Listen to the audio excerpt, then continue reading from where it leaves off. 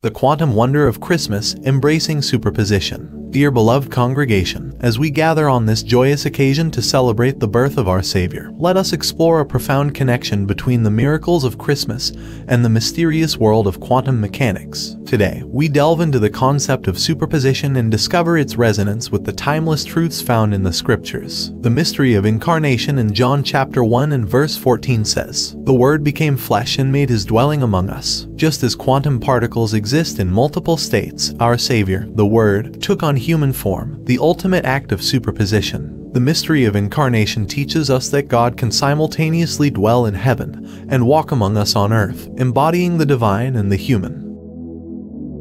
The King's Star. In Matthew chapter 2 and verse 2, "Where is the one who has been born King of the Jews? We saw his star when it rose and have come to worship him." The star guiding the three wise kings exemplifies the quantum nature of light. Photons striking a material surface can eject electrons, and the energy of ejected electrons depends on the frequency of the incident light, simultaneously guiding us through the darkness of life.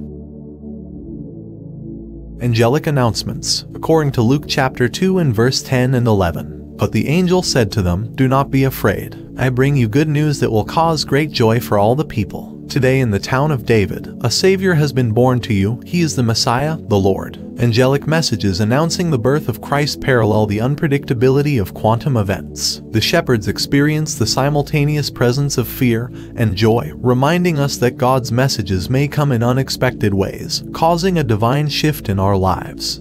Mary's Song of Praise. According to Luke chapter 1 and verse 46 and 47. "And Mary said, 'My soul glorifies the Lord and my spirit rejoices in God my Savior.'" Mary's song of praise echoes the harmonious nature of superposition. Humble position is superposition before God to receive supernatural miracles. In her humble submission, Mary embodies the simultaneous states of humility and exaltation, showing us that embracing God's plan may bring forth a beautiful symphony of divine purpose in our lives.